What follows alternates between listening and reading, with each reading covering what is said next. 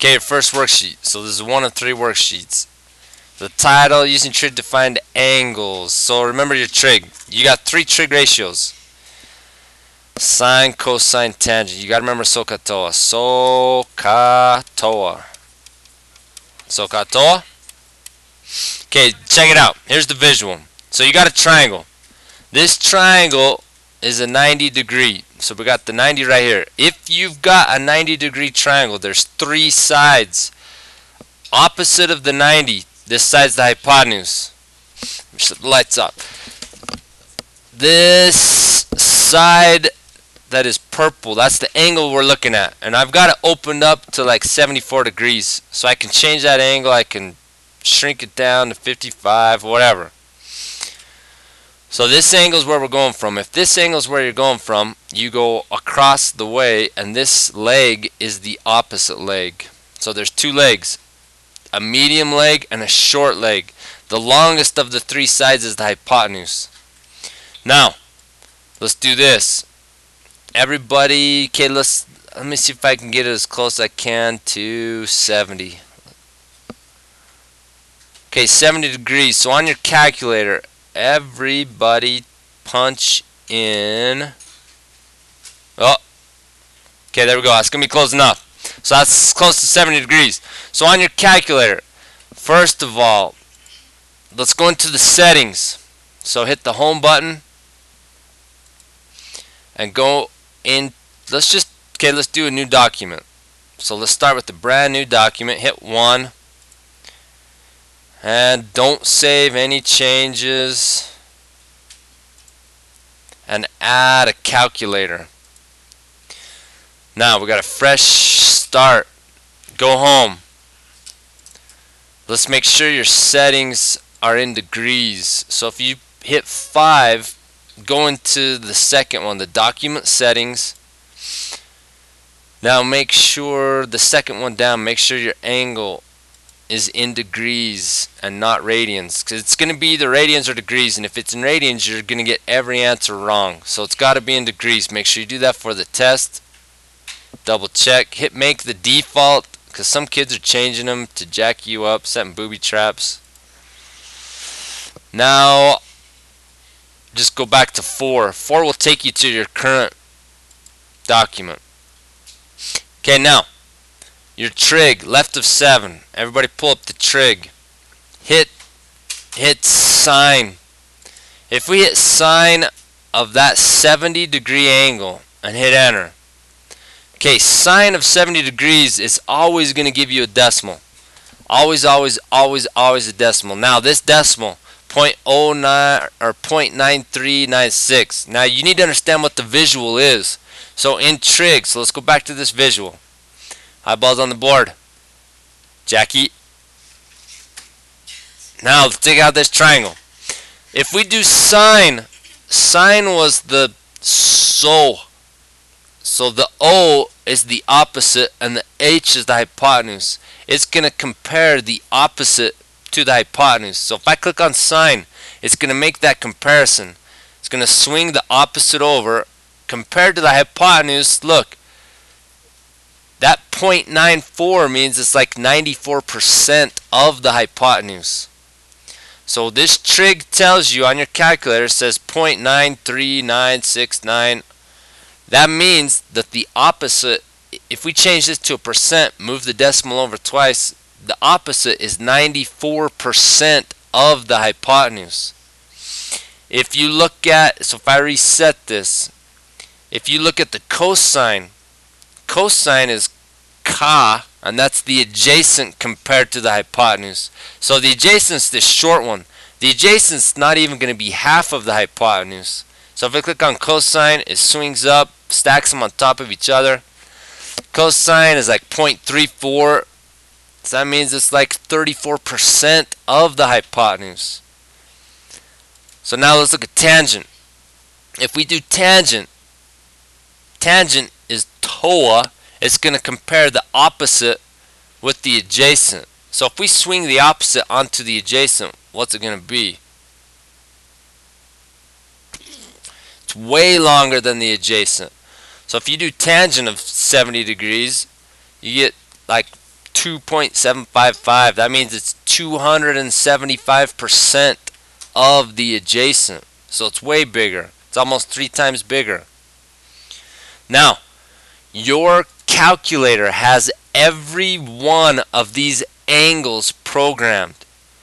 No matter what angle I choose, if I do a small 17-degree angle, now I can change the size of this triangle. I can make the base quite a bit longer. That makes the hypotenuse longer. Kind of stretches the height of it. Everything changes. But the trig's going to stay the same. So look at this. I've got it close to 17 degrees. If I hit sine, it's going to compare the opposite to the hypotenuse. And that is going to be like 30%. And if I shrink it down, I keep the angle the same, but I shrink it way down. If I hit sine again, it's still going to only be like 30%. So the size of the triangle is irrelevant. All that matters is the angle. So I change the angle. The size is irrelevant. It doesn't matter. Now here's what we need to do. So let's look at number 1 and number 2. So you got to use trig to find angles. Alright, so here's your first move. Let me erase. It's kind of blurry, you can't see, but look on your paper. Here we go. First thing, you got to mark it up. Always find the hypotenuse first. So here's your 90. If you go opposite the 90, this piece is your hypotenuse. And the question mark's where they want to draw your eyes. So right here, this angle, if you go straight across, that piece is going to be the opposite. So find the hypotenuse first and then the opposite. And that means this one has to be adjacent. Okay, now you have 3 trig ratios to choose from. You need to choose the one that's going to use 17 and 15. Don't use this. This is kind of irrelevant. We're not even going to worry about this. We're going to look at the 17 and we are going to look at the 15. So I need to use the trig that uses H with A. And this uses O with H. This uses A with H. This uses O with A. So you've got to use cosine. So your trig is knowing which of the 3 to use. We are going to use cosine. We're going cosine from unknown, but the ratio is going to be this. I'm going to put the A on top, and that's 15, and I'm going to put the H on bottom, and that's 17. Oh, 16. Alright, okay, so this guy is a 16. Thank you very much. Now, we're done. Your trig is done. From here on out, it's kind of algebra. And here's what you need to understand. Trig has nothing to do with arithmetic. There is no times, there is no plus, there is no minus, there's no divide. Caitlin, trig. All trig is doing is comparing 2 sides of a triangle. There's no divide, no times, no plus, there's nothing. So trig is kind of weird to undo. So look at this guy right here. If you have an algebraic that's completely arithmetic, if you have this, if you have 2x equals 8 and you want to solve for x, how do you undo it? You undo times. What's going on is times. So you undo times by divide. You divide by 2, you get x equals 4. Now trig, how you undo trig is totally different. So this is your x. The question mark is the x. Now I want to undo the trig. I want x all by itself. So just like this, 2x equals 4. You want x by itself. You got to ditch the 2. 2 is easy to ditch because it's timesing 2x. So you undo times by divide. Divide 2, x equals 4. That idea is called inverse. Inverse of times is divide. Inverse of add is subtract. Inverse is like undoing. Now, how you inverse trig is got to be totally done by the calculator. You cannot do it with your pencil paper calculation. So to ditch the cosine, this is not cosine times x. It is not times. So you do not divide by cosine, divide by cosine. Trig is just comparing two sides of a triangle. So inverse, you do this. Cosine to the negative 1. Now that's new, that's brand new, it's kind of weird. But it's nothing you do. This is all done on the calculator. So inverse cosine kills cosine.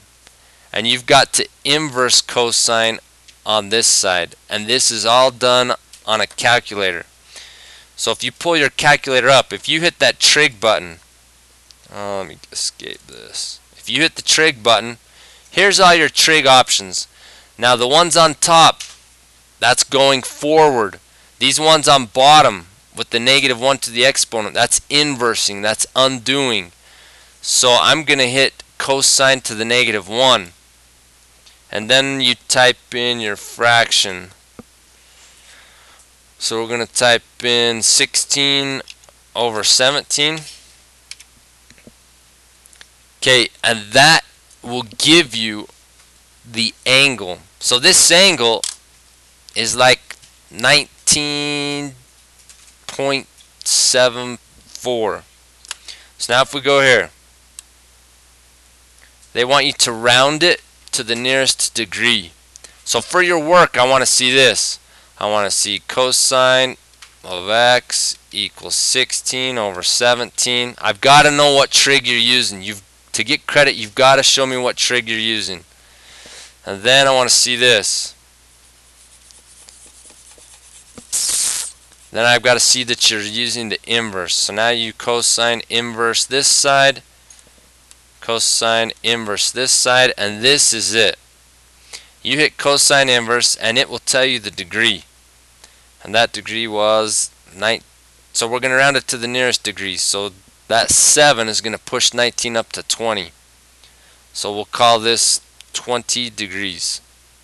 So that angle right there is a 20-degree angle. Okay, so let's do one more. Let's look at number 2. So if you look at number 2, they're going to give you some specs of the triangle. You could use Pythagorean theorem to find this third side, but we don't need to. So let's mark it up. Here's your 90. This 90 points to the hypotenuse. This side right here is the hypotenuse. Find that one first. Now your angle's right here. So you go across the street from the angle. This side's the opposite. Then this side's going to be your adjacent. Now you got to figure out which trig you're going to use. So, ka or toa. Hayden? Toa? Why toa? Yeah, we don't know what this is. So do not use H. So don't use that guy, don't use that guy. So you're going to use the O and the A. Very good. So here we go. Your work's got to be this. You got to tell me what trig you're using. Tangent from x equals, now you got to put the O on top. So that's 13 over 41. Okay, now we're going to go backwards. We're going to solve for x. So we got to ditch the trig. And the only way you ditch the trig is you inverse it. So go tangent, inverse, that kills that. So you got x all by itself. But you got to do it to both sides. So you got to inverse tangent on this side. And that is only done on the calculator. So inverse tangent of 13 over 41. Go trig, inverse tangent, 13 divided by 41. And that will give you the angle. And the angle is 17.59 degrees. So that 5 is going to push it up to 18 degrees. So x equals an 18-degree angle. And this concludes our portion. This is worksheet number 1. Work hard, be good.